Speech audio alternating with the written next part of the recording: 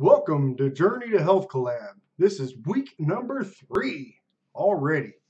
We have 2 questions. The first question I'm going to answer pretty thoroughly. The first question is, what have you done to lose your weight? Well, I've done more than just one thing, so bear with me. I made a set of rules, which you can see in my description below. I'm going to have them in there. I have them in all my descriptions. I just wrote a set of rules that I look at every day, daily, and go to live by. I made short-term and long-term goals. There again, they're in my description, and I also look at these daily just to remind myself what I'm actually working for and towards. I did a whole bunch of research and made a plan.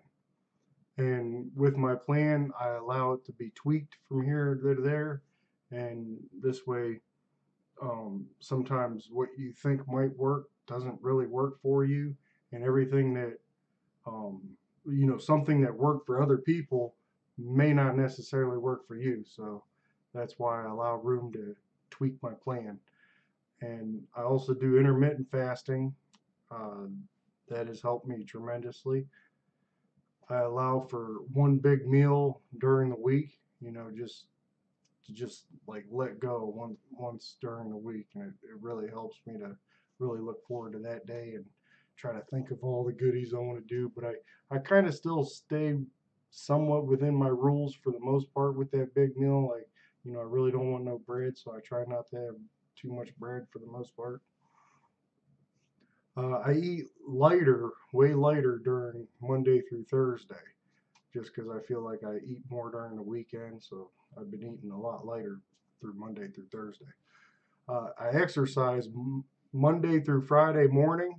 I have an upper, lower, and then I do, fun day on Wednesday, and then upper, lower on Thursday and Friday.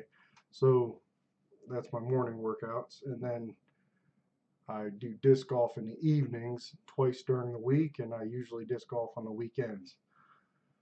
The other question we had for this week, her journey to Health Collab, is how much weight have you lost?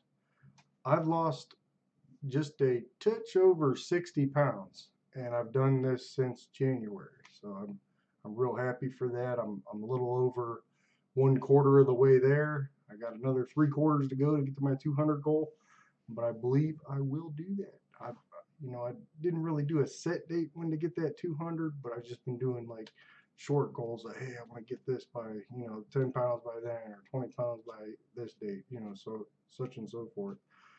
Um, Tomorrow I'll be talking about a tutorial Tuesday, and I'll see you tomorrow. Have a good one.